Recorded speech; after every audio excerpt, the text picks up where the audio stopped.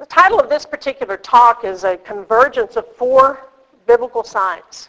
Everything that you're going to see, I've got biblical backing. Now we get to the second sign, which is the sign of Joel 2 and Matthew 24. Joel 2, we read, "I will display wonders in the sky and on the earth, blood, fire, and columns of smoke. The sun will be turned to darkness and the moon into blood before the great and awesome day of the Lord comes. And it will come about that whoever calls on the name of the Lord will be delivered." In Matthew 24, verse 29, we read, "But immediately after the tribulation of those days, the sun will be darkened and the moon will not give its light, and the stars will fall from the sky, and the powers of the heavens will be shaken." Now, many people have wondered what these passages mean. And until recently, most people haven't considered that these words of our Lord could have been referring to eclipses of the sun and the moon. However, in 2008, the Lord showed Pastor Mark Biltz that there would be a tetrad of total lunar eclipses in 2014 and 2015. These are also known as blood moon tetrads because of the moon's hue during the eclipse. Tetrads of lunar eclipses occur when 4 total lunar eclipses happen in a row. But let's look at lunar eclipses in general. NASA's got a wonderful site on eclipses, 5,000 years of lunar eclipses from 1999 BC to 3000 AD, and there's another website that's got 6,000 from 3000 BC to 3000 AD. Now, in the 5,000 years, the NASA site, there will have been, or there will be, 12,064 lunar eclipses. And of these, 3,479 will be total eclipses, and 142 of them will occur as tetrads. Now, if God were not very creative, which of course we know that he is, he'd probably do things on the laws of averages. And if you average the 142 into 12,064, well, you'd get a tetrad once every 35 years. It doesn't work that way. So, tetrads of lunar eclipses, well, they do happen with some regularity.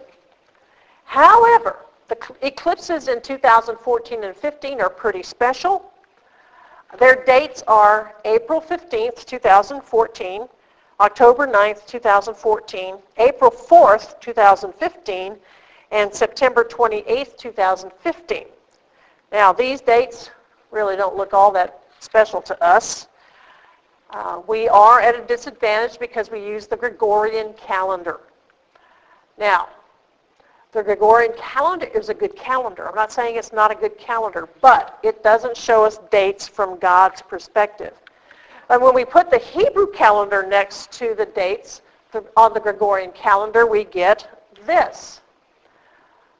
Well, now look at that. Even though most people can see a pattern, Nisan 15, Tishri 15, Nisan 15, Tishri 15, the Gregorian calendar dates change, but Nisan 15 is still going to be Nisan 15.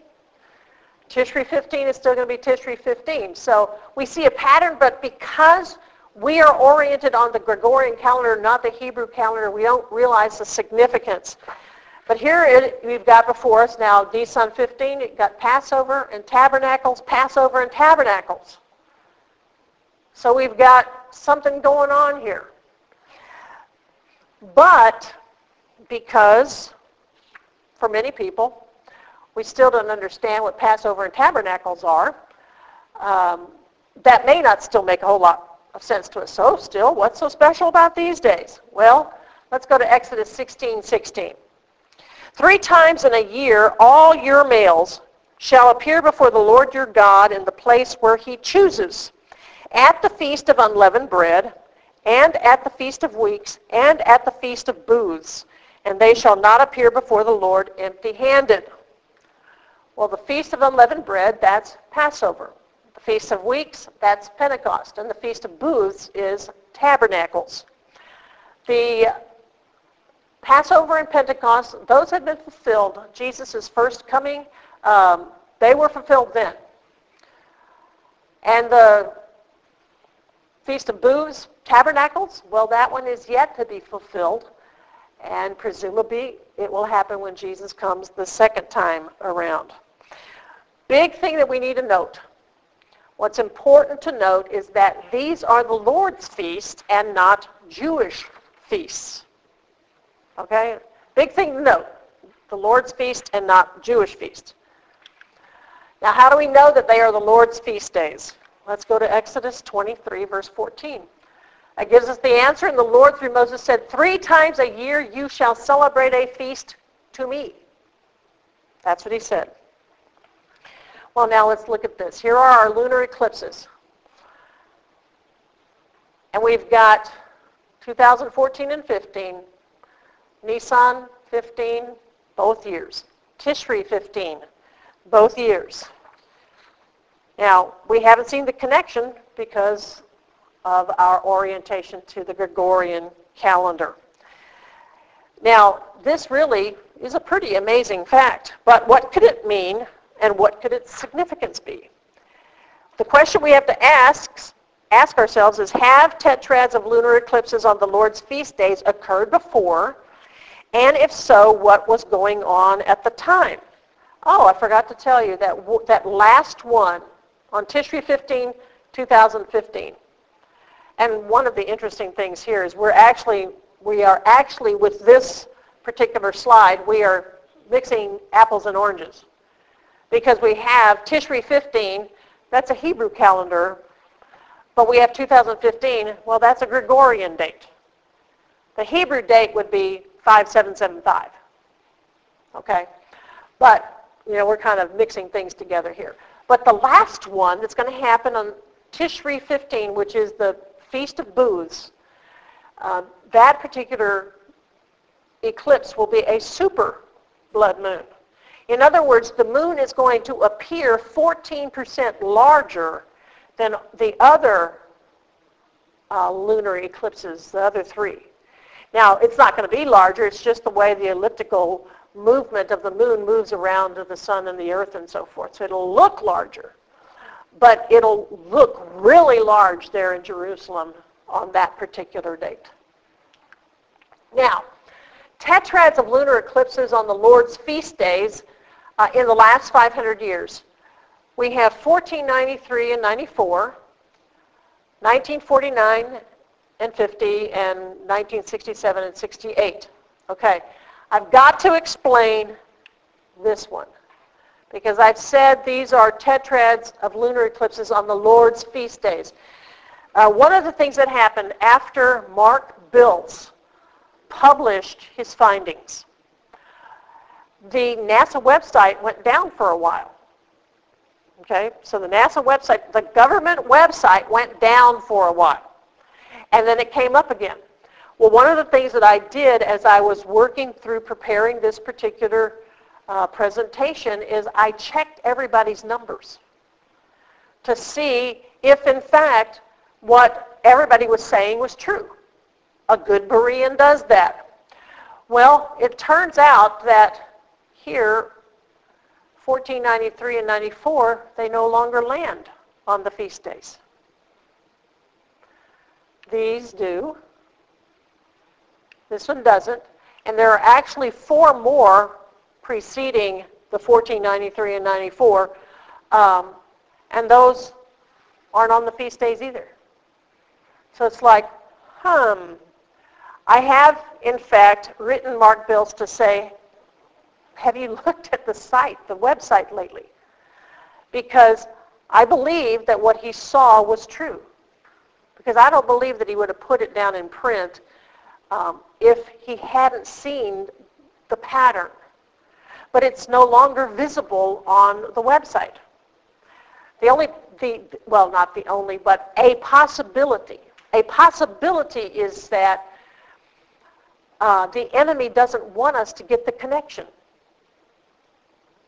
And so somebody fudged with the numbers so that you can't make that connection anymore. So from 1493 and 94, back to the year 162 AD, which are the numbers that we've got these tetrads for, they don't match anymore. Okay? The significance of these, however, is this. Look, in 1493 and 94, the Jews were being and had been expelled from Spain. Okay? They'd been expelled from Spain. Now, they were expelled in 1492, but here's the aftermath. 1494 and 50, the Jews had become a nation, but they had already had to fight for their very existence. And then in 67 and 68, that was a 6-day war when Jerusalem was regained as Israel's capital. What we learn from the ancients is this. Lunar eclipses were seen as a sign, even an omen, for Israel. So if you consider the lunar eclipses as an omen for Israel, you look at what was happening during those dates and you go, well, yeah, they were significant for them. Now, Tetrad of Lunar Eclipses on the Lord's feast days. 2014-15, which is what we're living through now. Already there has been war. Israel has had to fight Hamas because of the elaborate tunnel system that Hamas had built into Israel from Gaza. Will there be more? We're just going to have to wait and see. But, we look back, then we can look forward, and it's really interesting. We're trying to connect the dots here. The uniqueness of the tetrads we had in 49 and 50, 67 and 68, and 2014 and 15 is this. There will not be another tetrad of lunar eclipses on the Lord's feast days during the rest of this millennium. There will not be another tetrad of eclipses on the Lord's feast days during the rest of this millennium. So much for the law of averages. It doesn't fit. What's interesting is that there have been 3 tetrads in a 66-year period. And then after this one, there aren't any for the rest of 1,000 years. That tells you something about the uniqueness of the days in which we are living. Now, let me show you a really cool slide. This one here, some people just have a lot of time on their hands, I think, when they come up with this. You see right here, we have the tetrads that, we are about to do this one. So this is 2015. This is 2014. What someone recognized when they were looking at the Lhasa site is that there was a triad of eclipses before the tetrad. There were some other, partial eclipses in between there. But they looked at this and saw there's a triad of eclipses here. And then they looked down and found there's a triad of eclipses after the tetrad. Okay? And this has to be the Lord doing this. Okay, absolutely. So what they did is they drew a midpoint line down the middle. Well, actually, if you could fold this slide in half, they would be mirror images. Absolutely mirror images. Because if you can see here, the first one that happened in December 21st, 2010 was 1,477 days from the midpoint. The midpoint is January 5th of this year. The last one that's going to be January 21st of 2019. That one, another 1,477 days from the midpoint. Same thing with the two on these next two, or the third ones here. Okay, it's perfect. And guess what? No other tetrad in history since 3000 BC has ever displayed this kind of symmetry. I think that's amazing. And I did go looking at a lot of the tetrads. Again, I was being a Berean. I looked at lots of tetrads. I was figuring this out. And the tetrads, 67, 68, 49, 50, They don't do this. None of the tetrads do this. So the tetrads we're looking at are the Lord's feast days, and you got triads on either side of these, and it's a perfect mirror image. It's pretty amazing. I'm like going, wow.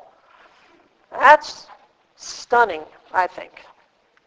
So, through the present extremely unique lunar tetrad, the Lord may be trying to get Israel's attention, giving them a heads up, a warning, letting them know that shakings may be coming in or around this tetrad and to be prepared for them. Now, let's go back to Joel 2 and Matthew 24. Joel 2. I will display wonders in the sky and on the earth, blood, fire, and columns of smoke. The sun will be turned into darkness and the moon into blood before the great and awesome day of the Lord comes. And it will come about that whoever calls on the name of the Lord will be delivered. Matthew 24. But immediately after the tribulation of those days, the sun will be darkened and the moon will not give its light. And the stars will fall from the sky and the powers of the heavens will be shaken. Look at this. Everything matters in the scriptures. The sun is actually mentioned before the moon in both of these passages. Okay? There are no idle words in scripture. I think order is extremely important. We miss some of these details because we just read, and we don't read to grasp these things. But the sun is actually mentioned before the moon in these two passages. Will there be eclipses of the sun anytime soon? Well, as a matter of fact, there are. And according to the ancients, again, we go back to the ancients, eclipses of the sun were said to be a sign or an omen for the nations of the earth. Now, why would the sun be an omen for the nations and the moon an omen for Israel? Well, the moon is smaller than the sun. Israel's smaller than all the nations. That's why. So, here you've got solar eclipses in 2015. In just a few days, less than 2 weeks, we have a total solar eclipse on March 20th of this year. And then later on, we will have a partial solar eclipse on September 13th, 2015. Now, let's look at it this way. The solar eclipse is March 20th of this year.